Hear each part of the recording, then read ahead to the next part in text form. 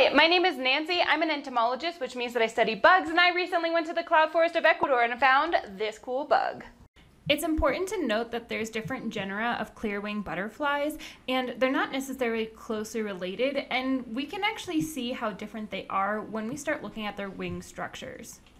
Clearwing butterfly wings are clear because they have a reduction in the scales that would normally give the butterfly its color, either with pigments or with structural color. This butterfly is in the genus Greta, and its wing scales have basically been reduced to Y-shaped bristles.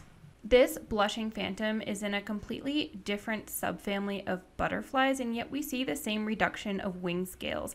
I'm using a photo from another butterfly in the same genus, but you can clearly see the large scales that are fully formed and have a pigment versus the scales that have been reduced to bristles, which allow you to see through the wing membrane. Now back to the Methona species. You can see that it has clear wings, but it's not quite as clear as the other two. And that's because this butterfly species doesn't have completely reduced bristle-like wing scales.